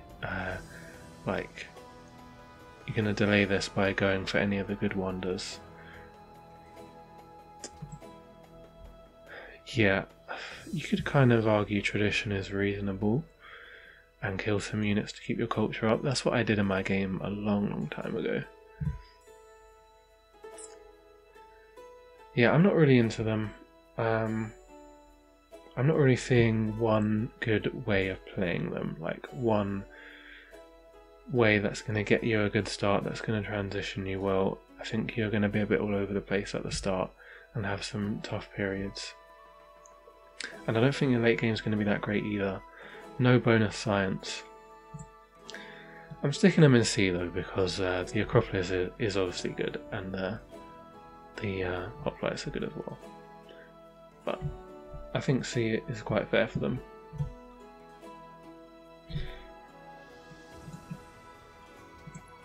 Attila of the Huns, Scourge of God, less war weariness, mounted melee and army units capture defeated units. So we spoke about this with the sea beggars, but good way of, you create a unit that can then be used as a buffer. I think it increases your war weariness though, because you end up losing a lot of units. So it does have a slight downside. Kind of a slight positive with these, with the fact that it's with doing it on land units, is there's a lot of unique land units, so you might actually be able to steal some decent units. Using these guys, the Horse Archer, fast range unit used for hit and run attacks, only the Huns may build it. Horse Archers are weird, man. I mean, their combat strength is 13 melee and 11 range, but they're a ranged unit, so your attack damage is only 11. I think 11 is what skirmishers have anyway. 12, 10, so yeah, skirmishers are weird as well. One range, you get the accuracy, which is alright because you normally want to go up for accuracy 3 into Parthian tactics on these guys, so you can get extra movement and don't need zone of control. Alright.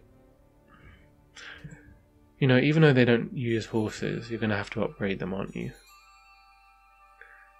So you're going to need a lot of horses, because you're going to want a lot of melee mounted units, really, to be capturing other units.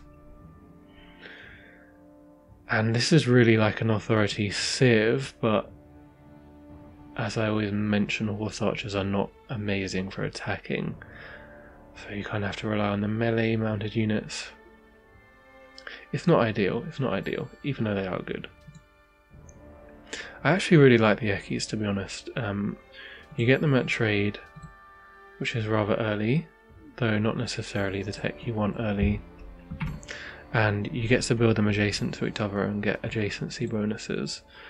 It can be annoying because they're not allowed on fresh water, or on resources, so sometimes you're not allowed to build them where you want them, but you can chop down jungle and stuff like that to build them. Chivalry, they get an extra food and production as well. And yeah, I think they get +1 production for every 2 adjacent. You can get that adjacency bonus. Do they have to be on grassland or plains? Yeah, so no desert or tundra or anything. You can build them adjacent to your territory as well to help with the bonuses. I like it though, it gives full yields. It's definitely an improvement you'd want to work. The bonus is good.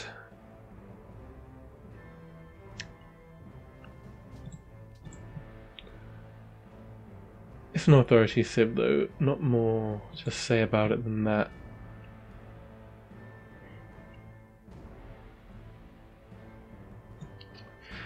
I think low A, high B, I'm thinking. Somewhere between A and B.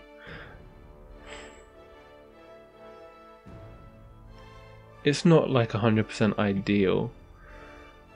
Their stuff is actually better for defending in a way, like capturing the units on defense, and the horse archers are real nice for defense.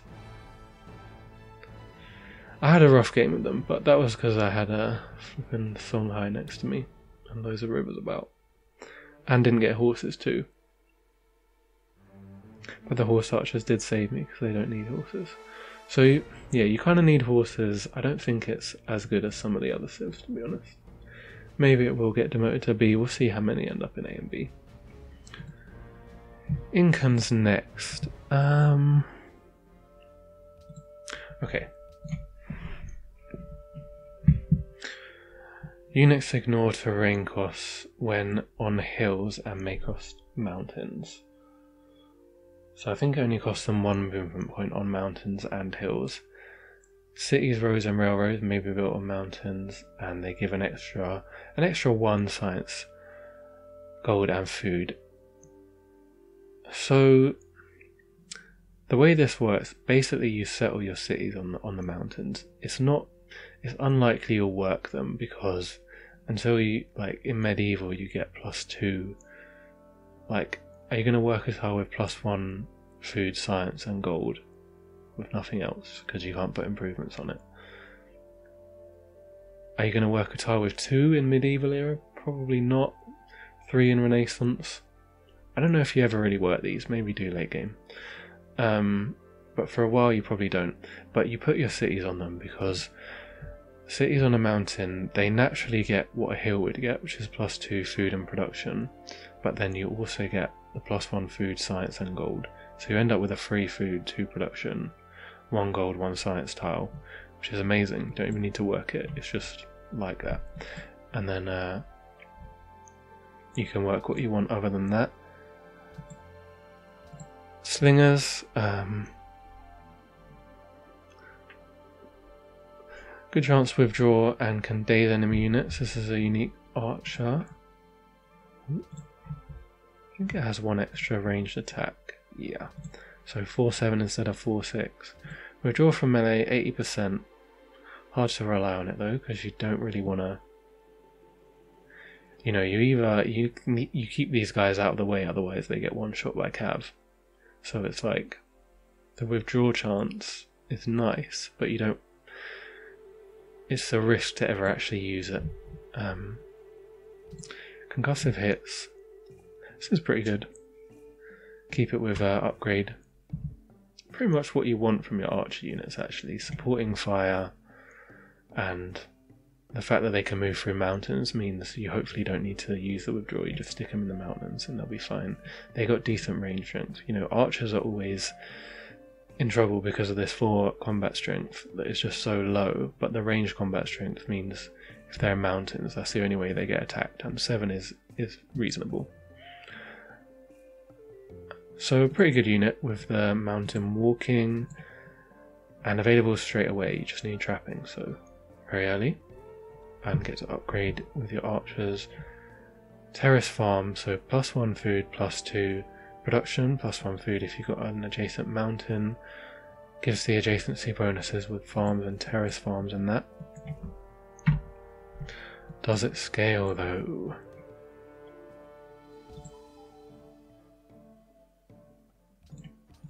Sure.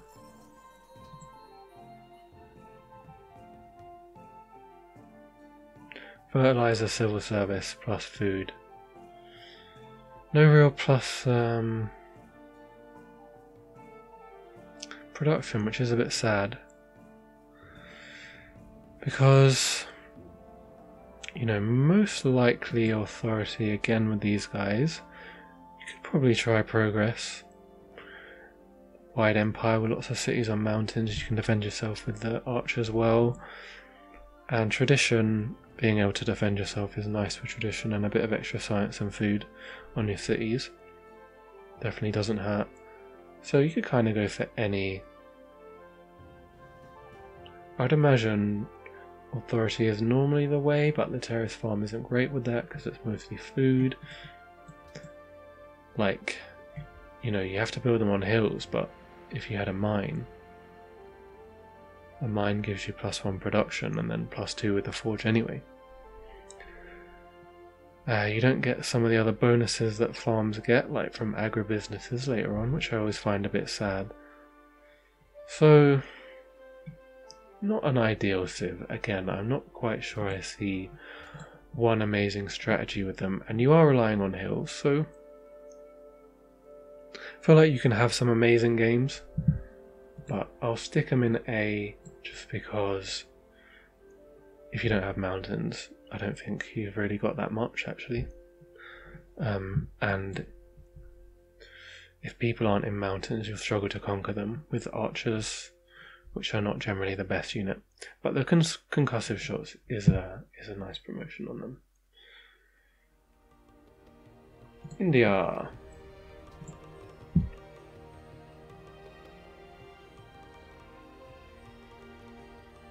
How many civs have we got left?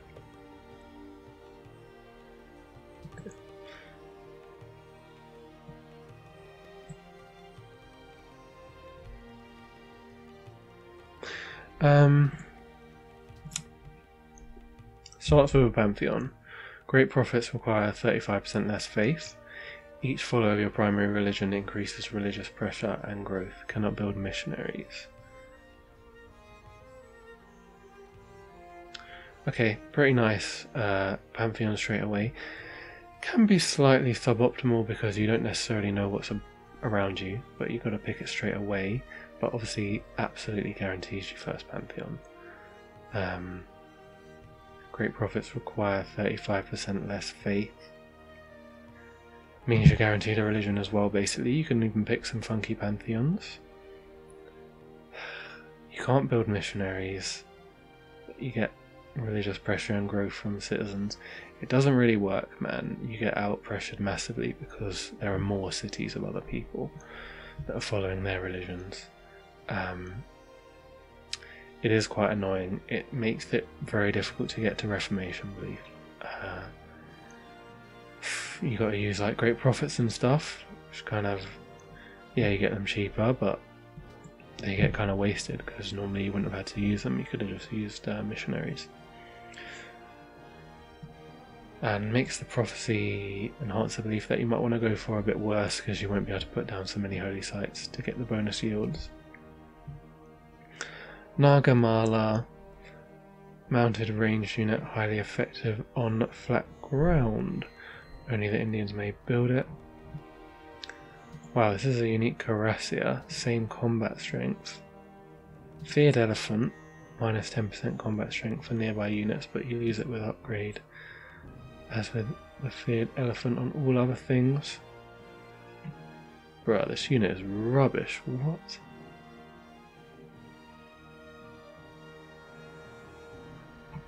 This unit sucks. Literally only feared elephant. Well, that has to be the worst unit in the game actually, unique unit.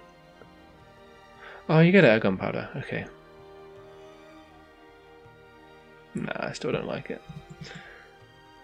And maybe it doesn't need horses. I still don't like it, but it's not totally useless, I guess.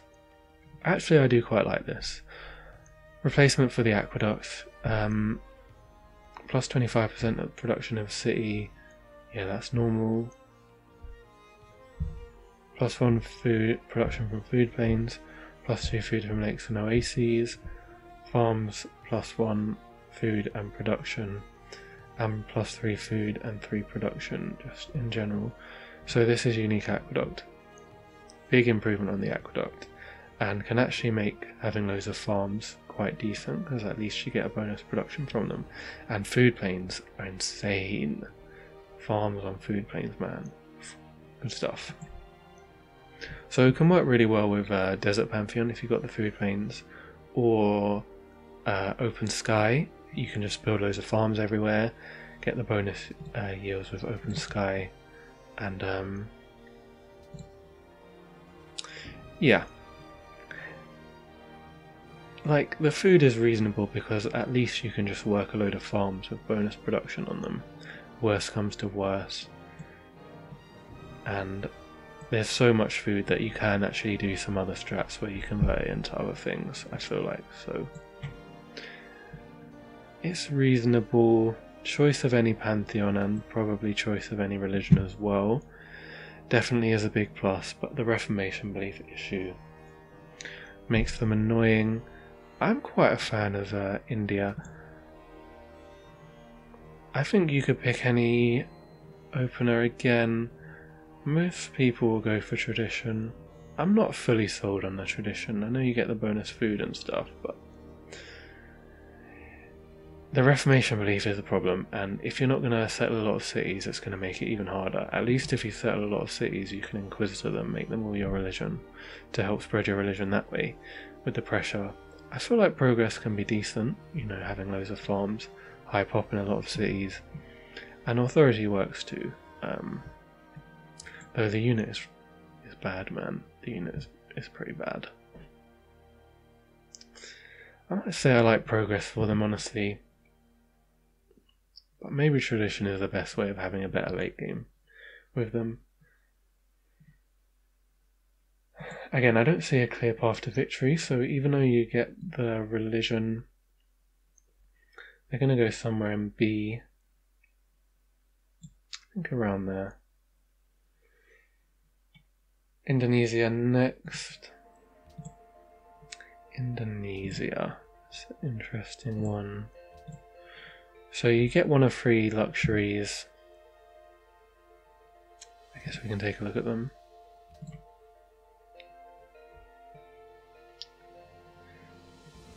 Nutmeg. +2 base yield. Plus some extra with production.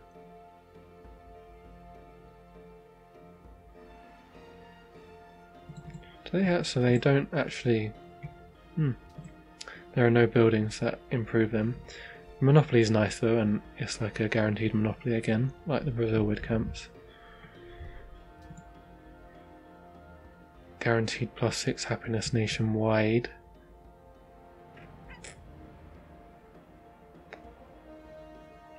Cloves.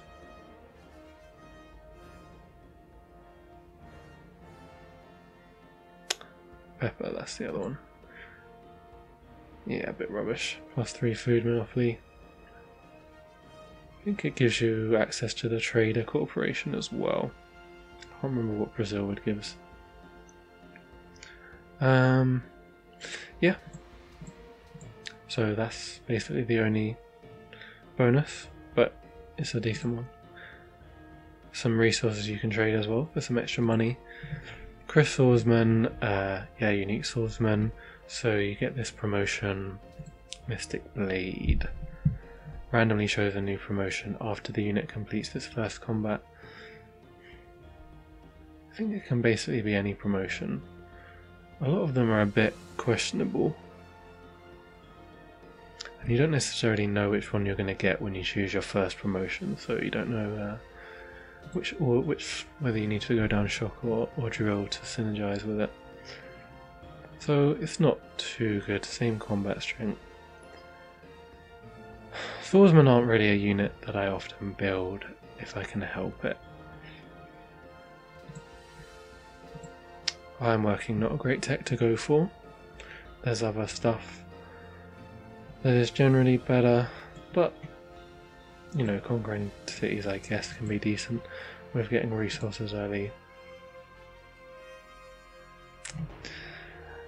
Replacement garden, so you get another of these resources. Yeah, a bit of extra culture and faith. You need theology still though. Building gardens are quite expensive generally. Yeah, I'm not too keen on this. I don't think it's a great civ, man. It's definitely decent. You get some early game bonuses and stuff. Get a reasonable unit that you can keep with you throughout the game. Don't know if it's good enough to really get you conquests early, and you might find that you won't be able to sell your iron, which is a big loss right now.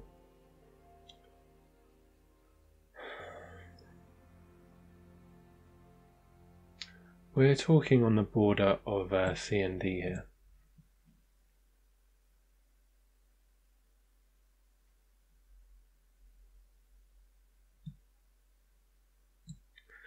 We'll go bottom C for now. Alright, I'll just do Iroquois again, because I just did it but I didn't actually show anything. So, ignore terrain costs in forests and jungles, establish city connections, units start with woodsmen, and gain plus 20% near to natural wonders, so not going to always have that. This isn't that great, plus 10% defending in rough. The double movement is good with the fact that they already ignore terrain costs, because then you get actually double movement, so 2 movement through forests and jungles, and it goes on all units as well, so you can go on cav and stuff like that to give them insane movement. The Mohawk Warrior, 33% combat strength in forest and jungle. It's alright, 33% is a good amount, but not always going to be in forest or jungle though. Can't really guarantee that. Unique longswordsman, same combat strength and everything, same tech. So nothing special there. Longhouse I do quite like. It's a unique herbalist. It requires calendar, 1 production and food from all forests and jungles, and 1 production and food from pantheons. So it doesn't actually give you the bonus to camps, but most of your camps are in forests anyway, so you kind of get the same as you would from a herbalist, or more I guess, because you'd normally only get 1 food for every 2 forest tiles, and plus 1 from the camp. Plus 1 culture as well, and plus 2 food. I actually think it's quite good, because you normally get a forest start at least, so you can have a nice early city, a nice few early cities. It would be amazing if renewal was usable, but it's not really. You will struggle to get a religion with that, but maybe you can even use it just to get a decent start. Yeah, so I think you're going to be looking at progress or authority. There's actually quite a lot of synergy with progress. You can have like a nice empire with good production everywhere to help you build all the buildings and stuff, the free connections from the woods if you can get some of them, workers, build lumber camps everywhere, and then you can transition into statecraft. Actually, that is a pretty cool strat you can do, where you have high production and then you just spam out diplomats to get a load of city-state allies like that. Never going to be the most powerful strat though, I would say, compared to like some of the other like great people snowballing or combat snowballing that you can have. You can go authority as well, depending on if you want to be doing stuff early with war, or you could take it second, I guess. I feel like the bonuses are not really consistent enough. Like, you might get, if you get a neighbour that's in woods, then you're happy, but I don't know what the chances of that really being the case are. There is generally a decent amount of plains about, and people tend to chop down the woods around them as well. So I don't know that it's an amazing authority civ, like a decent authority and progress civ. And for that reason, I'm going to put them in D. Don't think it's quite F because I do like the Longhouse. But yeah, nothing strikes me as like a high probability of winning chance with them. Anyway though, I I think what I'll do, I'll call this part here, and I'll do a second part where we do the rest. I've probably done more than half. Yeah, I've definitely done more than half. But I might have to do some rearranging when I actually finish it off. And I guess it gives you guys a chance to tell me where I've gone wrong. Yeah, but I should take a break at least, because doing this is tiring. Yeah, I don't know if I need to reorder some of these before I stop this part.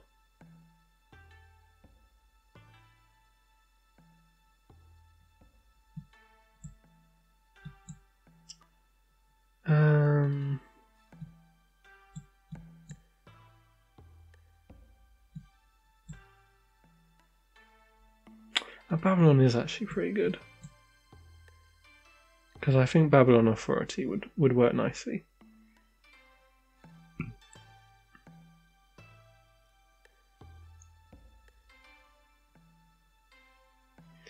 This should probably be somewhere near the top. The thing is, I think it's good because you get the mountain bias, so you should at least have some mountains, but if you don't, then you aren't really going to have that much fun. Yeah, I think that...